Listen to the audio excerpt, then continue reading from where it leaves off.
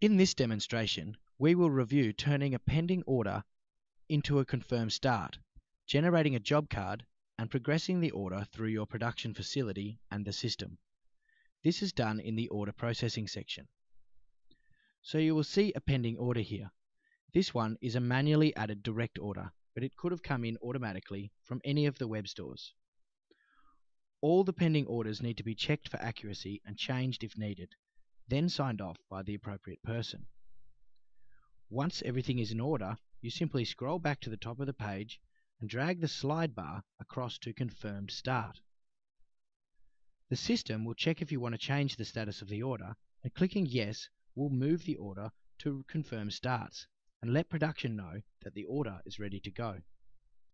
If you click Save and return to the order screen, you will see that it has moved from pending orders into Confirmed Starts.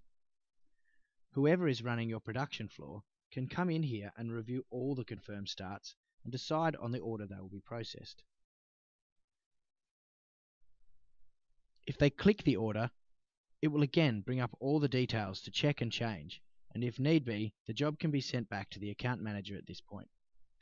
If all is good, they simply head back to the slide bar and move the job to In Production. This will bring up a wizard to provide further information to generate a job card for your internal production staff. They select the job manager, start date, and anticipated completion date. So once we hit OK, the job is now in production. You can then go through to the other tabs and check all the other information is correct. The order schedule is useful for tracking late orders and keeping things on track. You also define the order manager and the account manager, and there is even a function to track the source of the lead to assist with marketing activities. The next tab, Credit Approval, is whether or not the customer has to pay up front or can provide a purchase order.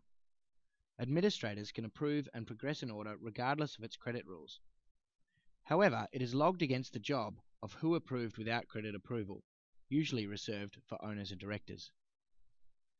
The Prepayments tab will show you and allow you to add any prepayments the customer might have done through a payment gateway or online store. The final tab is the delivery schedule for the job. We will keep all this simple right now and hit Save.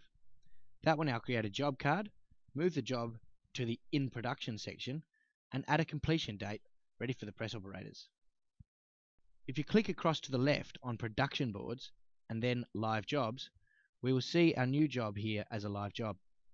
The pre-press or press operator can then choose the job, check for errors, download the artwork, and print out the job card. Artwork can also be downloaded in bulk if you have many orders to process at once.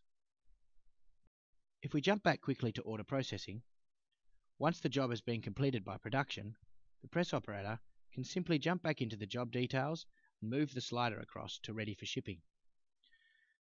The shipping department will now have the job pop up in their section, ready for processing, and similarly, when this has been done, they can move the slider to Invoicing and hand the job over to the accounts department via the same process. This concludes MyPRINTCloud's Progressing a Job and Production Board review. Thank you.